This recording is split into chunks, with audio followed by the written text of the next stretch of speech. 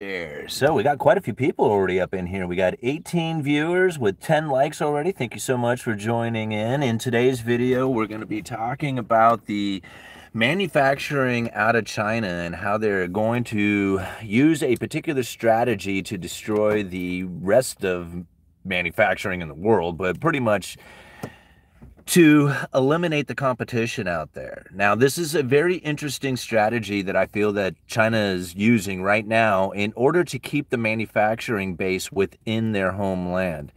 One of the problems that faces a lot of manufacturing nations out there is that once they have become a major producer of stuff and they start sending that stuff out to the world starts sending them money, and their standard of living starts to increase, and their competition to manufacture is no longer as competitive as a lot of other foreign competition can be out there.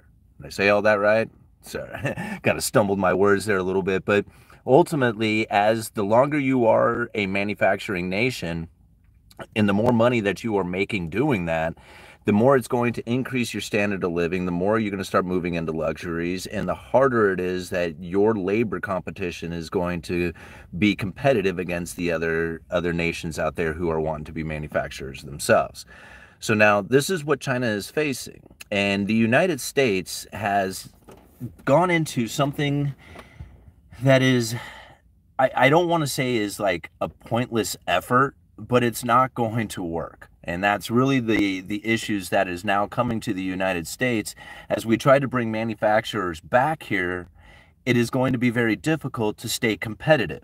Now, you can inflict tariffs and subsidies and all kinds of stuff to try and keep the manufacturing base here, but ultimately you would have to constantly maintain that sort of position in order to keep those manufacturers. Now, that is, in my opinion, a malinvestment. Like, the more you have done this, the more you have to do it. So if it used like taxpayer money to create this factory or these factories, then you're going to have to constantly use taxpayer money to keep them in operation. Now, that's the United States strategy. China's strategy is a little different.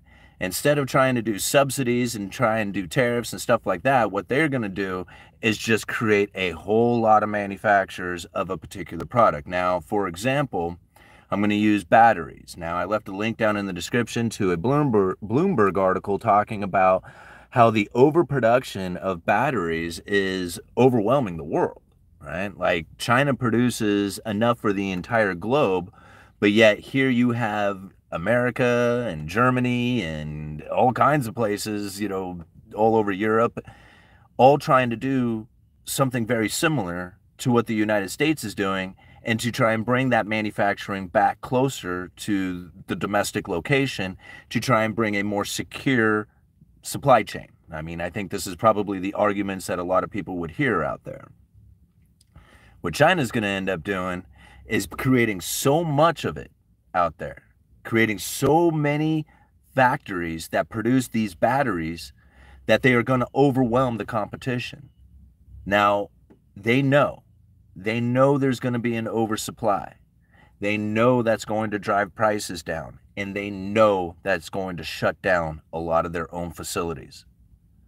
Now, as these facilities start to shut down due to the fact that they are no longer competitive with the overwhelming supply that now hits the globe, factories in the United States and Europe and all that will not be able to be competitive, right, as the prices fall. Some of the factories in China are going to make it. Not all of them, but some of them will. And so it becomes survival of the fittest. And if you have the most out there, it's survival in numbers, right? Safety in numbers of them. So you think about it. China produces a whole lot of factories out there that make these batteries, knowing that they are not going to all make it, but also knowing that if they have enough of them, that they will overwhelm the competition. So as the factories begin to shut down, the ones that are remaining will be the ones that have basically been the most efficient operations within China, where all the rest of the nations will end up suffering with the overwhelming global supply. You see what's happening here? See, China's been through this game before. Like, they know exactly how the economy operates. They know the rise and fall of nations and what causes it to take place. They know about the increase and decrease of money. I mean, you think about it, there was a time in which that, and it's a really good story too. I wish I could remember the name of the mountains down there, but down in South America, there was these two mountains that were pretty much made of entirely of silver. Like one of them was just like this huge mountain, just completely made of silver. And they took this mountain and pretty much turned it upside down into a hole, right? And took all the silver and sent it over to China. And now China really loved this whole thing going on because now they had a lot of money within their economy to do transactions with, and this was working out really well until that silver mine ran out, depleted, and no more silver was coming into China. They were suffering with the fact that they did not have enough money within the country to do the transactions, and this is when opium started moving in and started doing transactions with opium, and then the whole opium wars and stuff like that started to take place after that. But China's been through these games, right? So they know how the manufacturing base is going to end up leaving China if they were to try and stay competitive with just what they have. So they overwhelm the competition with even more production out there to essentially destroy anybody else who is trying to be in the same position that they are as far as being producers of this particular product. They overwhelm the competition with as much production as they can possibly produce out there, knowing that a lot of it is going to fail, but that at the end of it, they will be the only ones with any kind of production left. All right. I'm going to cut that one a little short today. We're just going to go 6 minutes into it and start reading some of these comments.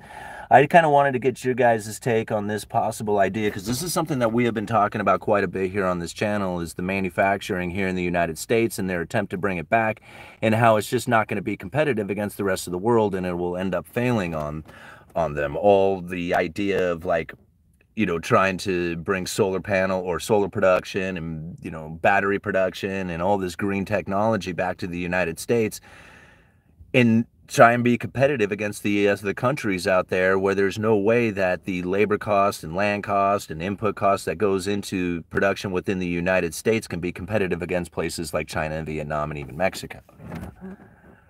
All right. Whoa, gold was up $2,430 last night. Yeah, I thought I saw it at 2,470. I think I saw it up at one point this morning. That was crazy, right? All right, labor cost is very high here. Yeah, and that's one of the reasons why you're probably not going to see a whole lot of manufacturing coming back to the United States. Now, when I say that, it's not like the United States doesn't produce or manufacture. Right? That's like, it's not like you can't bring it back and have it here. The problem with it is bringing it back so significantly that it actually reverses the trade deficits, right? Because we import a hell of a lot more than we export. And yes, I definitely give the powers that be some credit to try and bring that manufacturing back, to try and keep that trade deficit from going any worse. But the idea of reversing that isn't going to take place, right? We can slow the rate of descent, but it's still going to happen, right? There is no way of reversing this without a complete collapse. And so, I understand what it is that the powers that be are trying to do. What I'm trying to explain for the long run, though, is how this is going to be very ineffective. And what it is that China is going to do to try and maintain their manufacturing base. Because as their manufacturing base attempts to leave China, they're going to have to figure out ways to keep it there. And if you can overwhelm the competition with manufacturing so that they can't even produce a single item that you're producing because you have overwhelmed them, right? And the prices are just not available to them, well, then maybe you could keep it there in your own nation, and I believe that is what China is attempting to do. All right. The U.S., I believe, is the second largest exporter. Okay. The amount of stuff that leaves the nation is vast. It's way more than a lot of other nations out there, but that's not the point. It's the balance, right? If you are importing more than you are exporting, there's an imbalance. Right? And that means when you are doing that is that you are importing more stuff and you are exporting more money. right? And that's ultimately what it comes down to. The United States can be an exporter, right? We produce a lot of agricultural products. I mean, a lot of agricultural comes out of here. Most of these ships that you see out here on the Columbia River are hauling grain out of the United States and taking it over to the Asian nations, right? Taking it over to China and Japan and Korea and all that, right? And that's what's mostly leaving here out of the Columbia River are agricultural products, timber, grain, potash, stuff like that. Like, you know, that's the type of things that are leaving.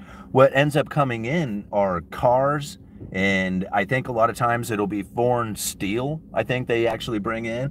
There's other products that they bring in, but what leaves is mostly agricultural stuff. All right. Just learned to T-bill and chill today, but curious as to how to invest in gold like physical, but the transaction cost can be a problem because of buying retail and selling the whole. Thanks. Yeah, John, to be honest with you, man, I don't invest into gold and silver. I don't invest into that stuff. I buy it, but it's just more of a speculation, and not even really a speculation, because even that is like with the greater fool theory. It's an insurance policy for me. Like, I buy silver and gold and hold on to it for the idea that it's outside of the third-party claim. That I don't have to worry about an envelope showing up in the mail. I don't worry about a phone call. I don't worry about a financial advisor. I don't worry about government. I don't worry about banking. I don't worry about any of that stuff because it's physical in my hand. Okay? And that's an insurance policy that I really appreciate. There was a time in which that I was broke, had no money, I had a busted down car, and I needed to get to work, and I was able to trade 165 ounces of silver for a Tahoe, and I was back on, I had my wheels again, I was back driving. That was one of the coolest things that I had ever experienced with my silver holdings, and I consider it just that, an insurance policy. Investment, not so much. Like, I don't really invest in gold and silver. Now, if I was to invest in gold and silver, and I would buy the miners. I would buy gold and silver miners or something of that nature. I mean, even the idea that you wanted to use like the price movement, then I mean, not that I'm in agreement with paper silver, but I think an ETF would be a better position to move towards if you're just looking for the price movement, you know, and trying to make money off of that. Physical is very difficult to try and invest and make money off of the price moves because there's premiums to pay, right? You pay a premium when you buy it and you pay a premium when you sell it. So either way, the movement has to be significant enough beyond the premiums to then make it, you know, worthy of an actual like investment or speculation in that fashion. I just don't see it there. Like, it's very, that to me is not where I find the value in silver and gold. I find it in the insurance policy that gives me the ability to sleep at night knowing that I don't have to worry about any kind of third-party claim. And yeah, wow, isn't it zooming? That whole gold thing is just really taking off right now. All right.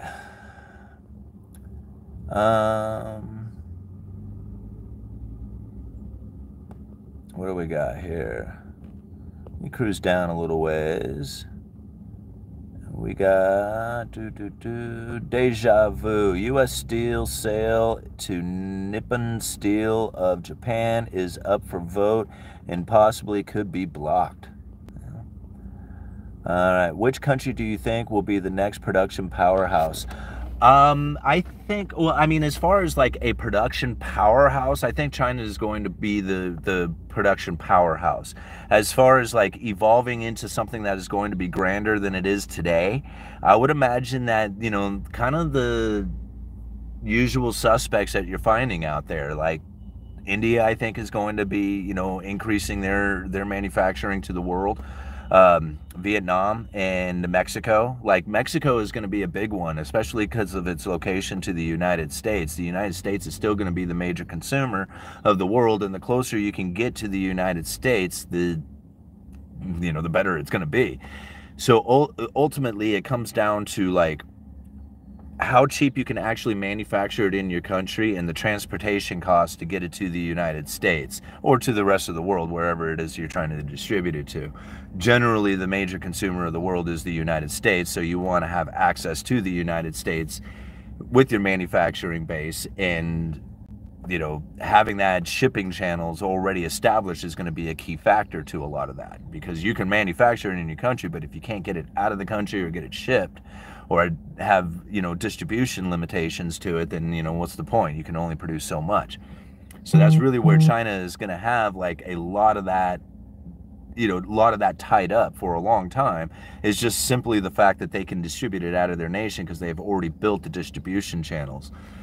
And if you also think about it, they got the Belt and Road Initiative that's also, you know, very rampant around the world. So it's going to take a while before they actually are dethroned from that manufacturing base, just like it's going to take a while for the United States to be dethroned from having the world reserve currency.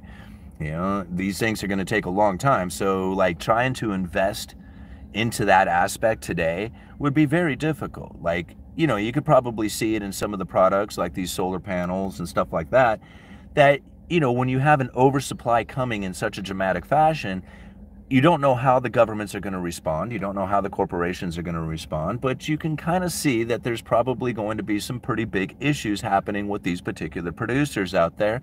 And I'm not saying that this is the time that you begin to short those things, but this is kind of like the environment in which that you would short those particular companies, right? Not invest into them. Now, once you have the competition and all these people are closing down and they're shutting down and you got blood in the streets and people are crying because they lost all their investment money into these particular corporations or something, and you're thinking, man, sounds like you all hurting out there, right? Blood in the streets. People are fearful. Very interesting time. I think this is the time that you would want to be investing, right? That's when the environment in which that you would want to be, you know, moving back in towards it. So again, like how long, how far, who is it? That might take a long time to actually figure out. Like, I mean, even still, like if you were to invest in these these facilities today, like, hey, I want to build a facility right over there, it would take years before it would actually come online. Like even if you, like, I mean, I don't know, you know, exactly, but, you know, you got a lot of logistics that move into the idea that you're going to set up a factory and get it in operation and be productive with it. I mean, even after the facility is built, it still takes time to get the thing running right, you know, to get into full production and being able to produce things. I mean, you know, we're talking years down the road. And if you're already sitting in a situation in which you have an oversupply, like we got an oversupply of this particular product. Oh, I know. Let's build a factory that makes more of those things. You know? All right. Wow. We got a lot of comments going on in here. If you guys are enjoying the video, go hit that like button. The more you hit the like button, the more the algorithm will spread the video around. Another day, another dose of Uneducated Economist. Blessings. Well, thank you so much. What is that, Barnhouse? I appreciate you, man. No hope for any of you. Ha ha, you already lost your country. Effortless? Why are you, what are you, just rousing it up, just stirring the turd, huh? All right, Effortless, don't make me block you, please. Yeah, all-nighter, you know what to do, bro, you know. All right. Good afternoon, all my Uneducated Economist people. Well, great to see here. What is that? Where's my glasses? Got my busted glasses here. I can't even read with those things on. All right, my main economic indicator I follow is Strippers Index. I think that would be a good one. To be perfectly honest with you, I think if you were to talk to strippers about their daily experiences as far as their customers, how much the customers are tipping, you know, the clientele that they actually see, you know, I think that's probably a really good indicator of how the economy is what kind of condition the economy is in. I think it's probably one of the better indicators out there. You know, and so that's what's really funny about it, is that if you had, like, I'm sure there is, but if you had like a very deep understanding of macroeconomics and the economy in general, and then was in a position as, like, you know, like a stripper would be, I think that information, that firsthand, real-time information would be so prevalent, would be so, not even prevalent, but relevant, right? And accurate, that you would probably be like one of the best, like, you know, economists out there as far as being able to predict what it is that has taken place within the current situation. Like, most economists are waiting for the numbers to come out, right? And that's where most people, like everybody who is on TV, all the financial advisors, all the data analysis guys, they're all waiting for information that we are living in real time. And if you can see that information firsthand, then you have an advanced knowledge beyond those guys.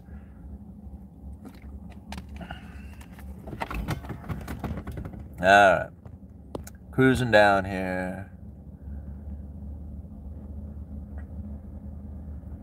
Strippers are a great indicator, as is RV sales. Yeah. Steve Carell did this in the movie The Big Short. Yeah. Higher for longer. And well, in Dion just did it recently down in Vegas too, where he was talking to a girl down on the strip, one of the Flamingo girls, and talking to her about inflation and, you know, some of the things. And although he was kind of joking around with some of the questions about inflation and stuff, she actually exposed some stuff that I thought was quite relevant. You know, she was talking about how things were so much better just a few years ago than they are now. And, you know, I mean, I think if you were to take that sort of line of questioning and keep going down, leading down that particular line, she could have actually brought out a lot more relevant, you know, information that that I think would have been, you know, pretty good. Anyway, when talking about relocating manufacturings, are you referring to decade ahead or multi-decades instead? Okay, so think about it like this. Think about the fact that the United States was a manufacturing powerhouse back in the 40s, 50s, 60s, right? We were producing the world's greatest stuff. And then we started sending that stuff out to the world, and the world was sending us their money. Then we had a standard of living that was quite elevated because of that. Like, a good, strong economy is built off of productions and savings, right?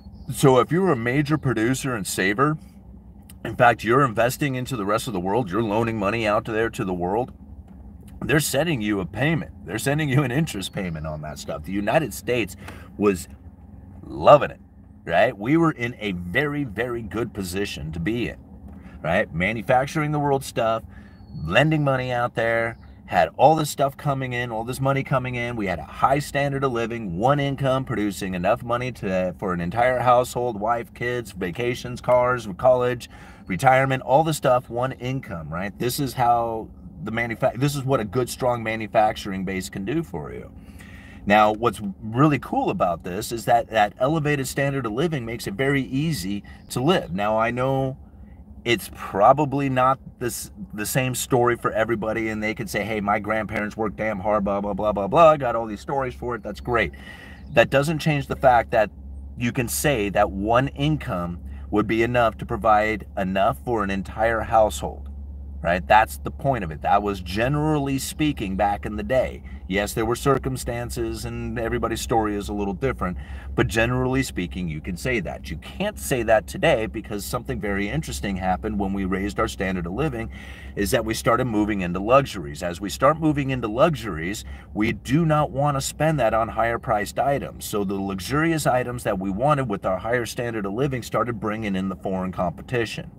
Now, how long that takes, how quickly it moves, that's anybody's guess. So when you ask me, like, how long does it take for this higher standard of living in China to then start sending the manufacturing out in such a significant manner that it depletes the amount of standard of living that they can have in their country, and they start falling into poverty and misery, how long that takes in the course of actions in which that actually comes to fruition, who knows, right? I mean, they're going to do things that are going to try and prevent that from actually happening. Like I said, with the manufacturing of batteries, they're going to overwhelm the world and shut their manufacturing plants down. And even the ones that shut down in China, it's safety in numbers. If you have 5 times more than everybody else, you can lose half of them and still have operations going. And that's the strategy that China is moving into.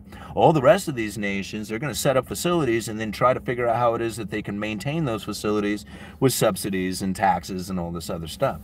So there's going to be attempts to try and prevent it from happening, but you can't stop the economic forces because that's the natural progression of things.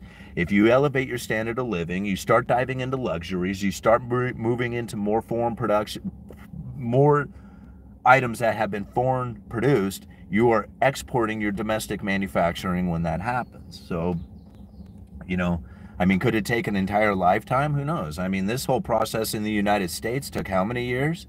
And I mean, it's not like we lost our entire manufacturing base. We export a lot of stuff. We are still major manufacturers. We still produce a lot of good things, right? The point being is that our standard of living is so high, our move into luxuries is so high that we import far more stuff than we export, right? How long can that go on for? Who knows, right? I mean, I guess it goes on as long as we can keep creating debt, like the U.S. Treasury debt. As long as, you know, the country continues on to create the U.S. Treasury debt, then who knows how long it can go on. It can keep going on until that can't happen anymore, you know. All right. Economics are bigger than political parties. If you don't get that, then you're playing the game they want. The game they want, while everyone with means plays chess. Yeah, I absolutely agree with that. You know, and this is where good call. Yeah, and this is where, like, understanding. Hi, Simon, missed the notification, catching up on 2 times. That's okay, Brody. Great to see you here. But this is really where it comes down to, is like understanding that it is an economic force that is happening. Like, a lot of people want to blame it on political environment. Totally understand that. Like, I get it. Like, there's plenty of blame to go around. You can even pinpoint to right down to particular laws that cause it to, that would give you the reason that it is causing the actions. But you have to think, like, how is it that can even create a law that would be a tariff or a subsidy or anything else like that unless the environment already exists? See, this is where, like if you don't have a productive people, if they are not industrious, if they are just sitting there doing nothing, then what is it that you're going to possibly do to govern over them? But if they are productive, if they are producing, they are selling, they are making things happen, they are doing transactions, there's power there. Now you can have people go in there to try and govern that, right? So it's the people and the industriousness of them first that gives the environment that allows political influence to start happening, right? But you have to be there first, you know? You have to create the environment first in order for that to happen. And that's why the United States is in the position it is in, because there was a time when everybody was trying to immigrate to the United States. And the reason is that there was so much opportunity going on here. But when you have so many people at the exact same time from all over the world coming with their ideas from, you know, back in their homeland, whether it's their, you know, their food products that they were doing, their industriousness of their farming techniques, if it was their manufacturing from, you know, engineering ideas and stuff like that, they all came to the United States and started sharing this idea, and it was like concentrated here. And so all of a sudden we had all these wonderful ideas that's coming to life almost at the exact same time from so many different angles within this one concentrated location, right? That industriousness of those people is what really gave the ability for the power structure to then be created in the way that it is, right? Like, if we didn't have all those people working, trying as hard as they were back in the day, then the people who were in power never would have had the opportunity to do what it is that they do. What time is it? 11:39. All right, guys, I'm going to give it like another 10 minutes.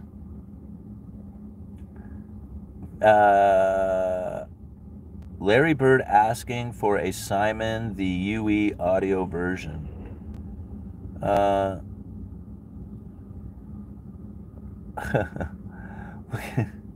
Alright. U.S. exports weapons to the world, but makes every law possible to ban guns here. Look at the human centipede in the comments. Who's worse, Democrats or Republicans, while the capitalists leave out the door with the money? Well, I mean, according to Cantillon, there's 3 people who live independently of the state. the prince, whoever you want to consider that nowadays, you know, maybe the government or legislators or something like that, right? So you got the prince, the property owners, right? The people who own properties, rent them out, have business and stuff like that, right? So you got the prince, the property owners, and then you got the capitalist who invest into that system. Those are the three people who will live independently of the state. Right? Otherwise, everybody is dependent upon the state. They're dependent upon like having a job from the property owner or somebody else, right? They're dependent upon, you know, the efforts of other people in order for them to have their existence. But if you want to be independent of all that, then you either have to be the prince, however that works, right? The property owner, or you have to be a capitalist who invests into that system. I'm going to be the capitalist. I'm going to be the capitalist who invests into that system. And, you know, hopefully at some point I can live independently of the state. All right. God called him here to bless America. What kind of car are you in? 99 Ford Explorer? Audio version of the Cantillon effect. Interesting.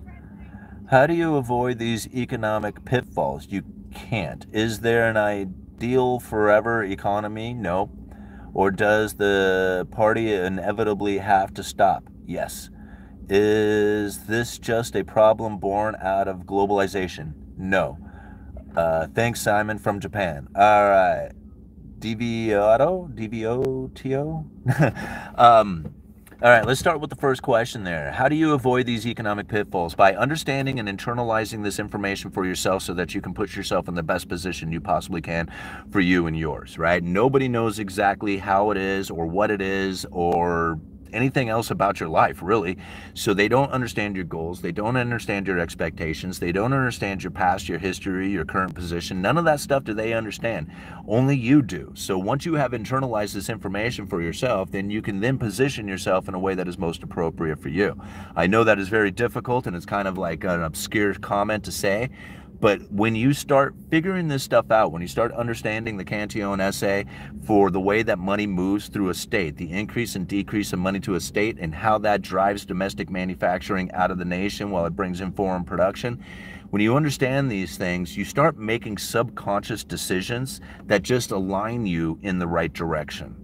And it's not like there's no single book that you can read, there's no video out there, there's no anything that is going to give you the answer.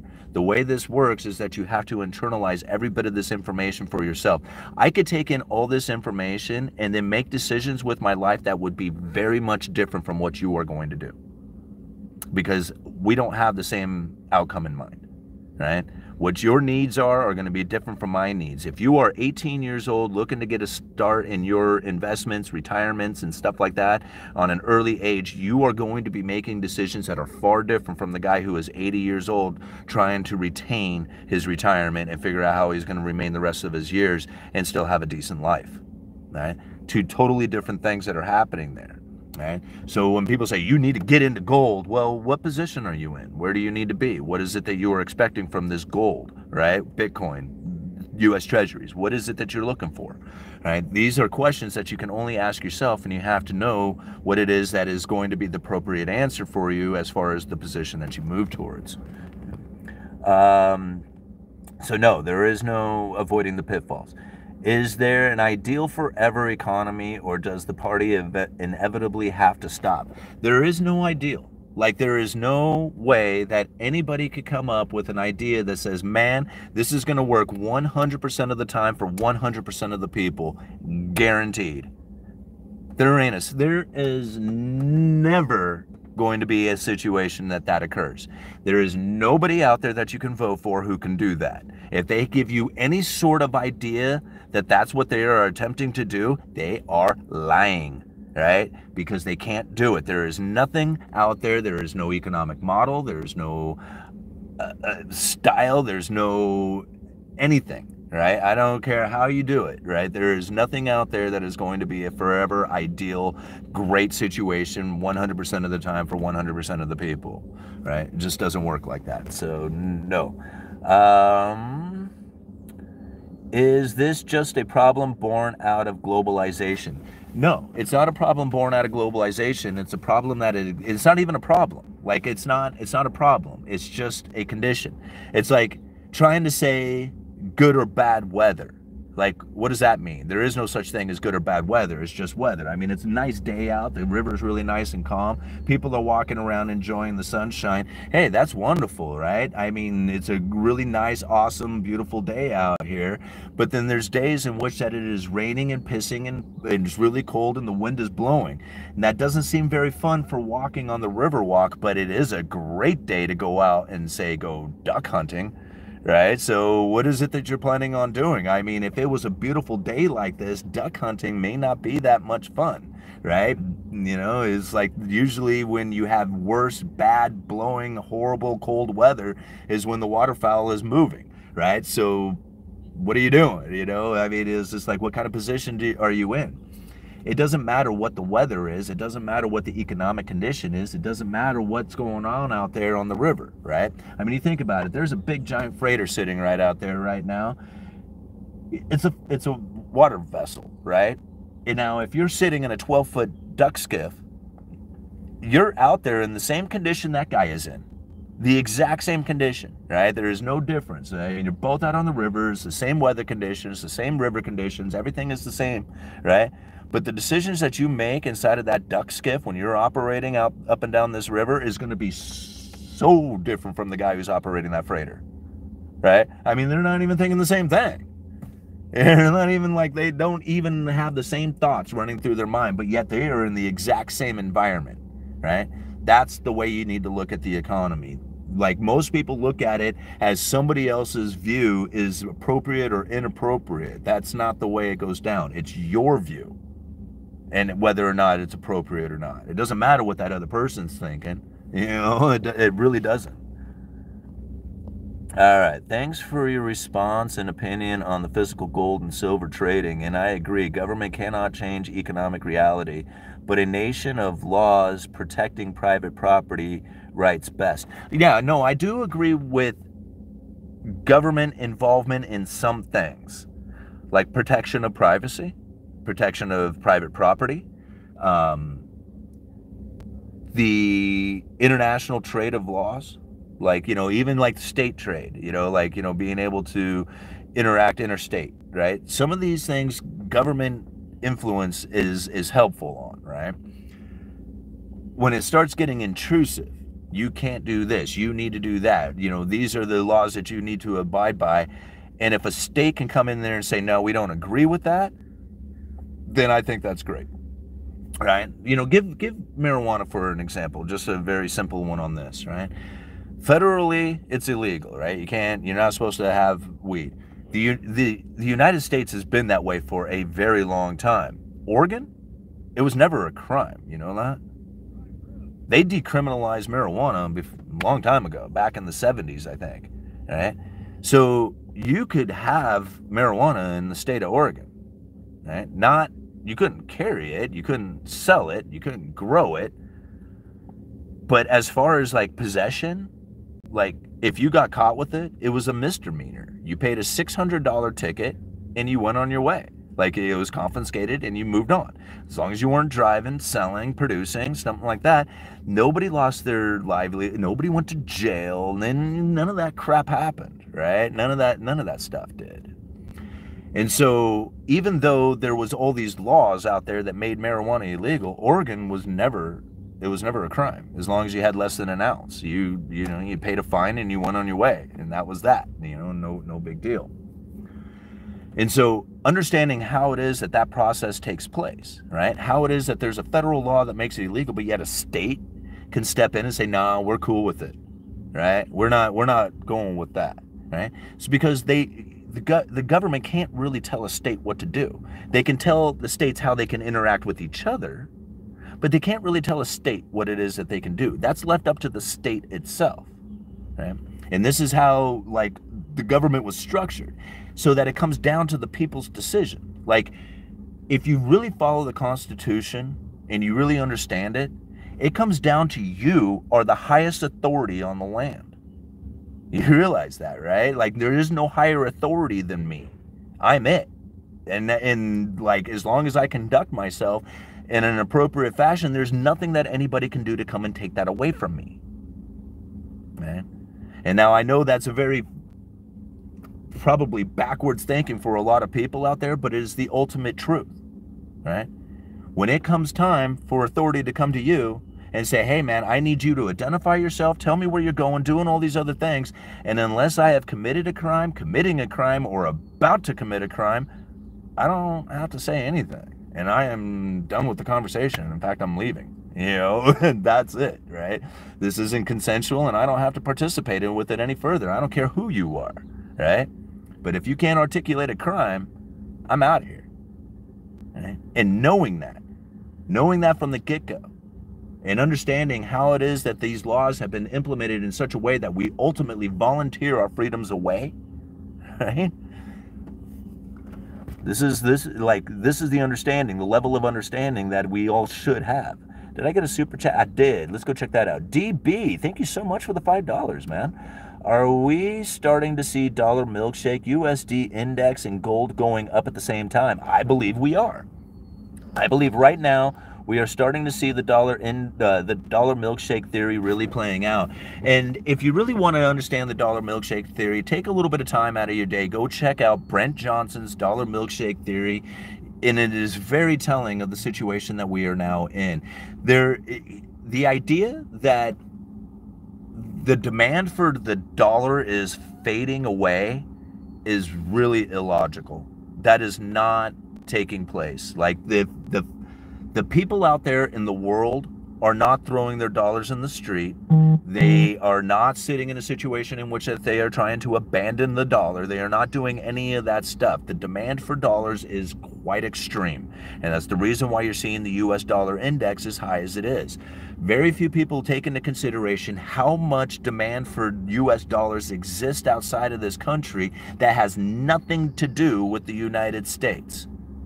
Like literally nothing. Not to do with our government, not our banks, not our corporations, not our people, nothing. Has nothing to do with the United States, but yet these are contracts that have been written in dollars that are due in dollars. Okay?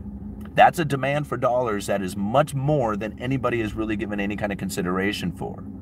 At the same time, there is the idea that people want out of the dollar. They're worried about sanctions. They're worried about the inflation. They're worried about all these things that are happening, and they think that the dollar in the United States is about ready to fail. There is no other place to go. If you are not going into a dollar-denominated debt, then you are taking risk of China or India or whatever sovereign nation that is out there. You're taking on that risk, which is far riskier than the United States. The United States is the safest place in the entire world, right? The U.S. Treasury is being the safe haven.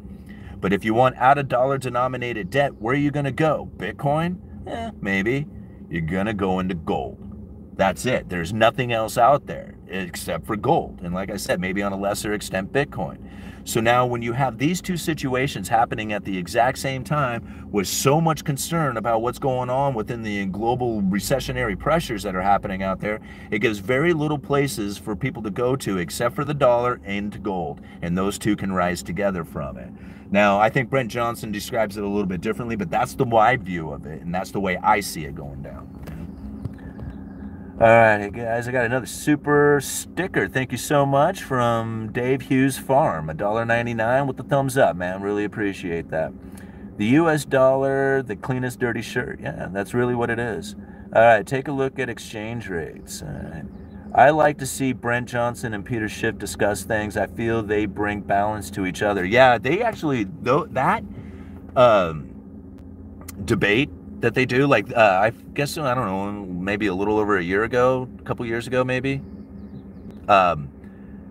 George Gammon did a mediation between Brent Johnson and Peter Schiff as far as the debate goes, and I thought that was really good. Yeah. I don't know if he's done one of those recently. Stripper Index, how cops, priests, and politicians are doing financially. All right. Who is George? George Gammon on the Rebel Capitalist channel. I called in sick today. I'm going to watch George after this. My laptop is near dead. Alrighty, guys, I think I should probably jet. Yep, I gotta go. My lunchtime is over. Thank you so much for being here. This was a lot of fun. We have 295 people watching with 113 likes. Go hit that like button real quick for me so that the algorithm will grab the video, spread it around. We got $6.99 in super chats. I really appreciate everything you guys do to support the channel. I really appreciate the PayPal donation I got the other day from, well, I'll just keep that anonymous. Thank you so much for that. It was quite significant, and I really do appreciate you taking your time out of your day and sending me a contribution of such manners. What else? Oh yeah, this weekend we are going to do the members only live stream where we're going to cover Michelle Bowman's recent monetary policy speech. I think that was a really good one. We covered that a couple of days ago, but we're going to do a full-on review of that entire speech. So I would really encourage you to check out the link down in the description to the channel to join the YouTube members only channel. It's $1 a month, but there's a bunch of content that you can go and check out that we've done in the past. So it gives you access to all those videos, and then, you know, the future member only videos that I do.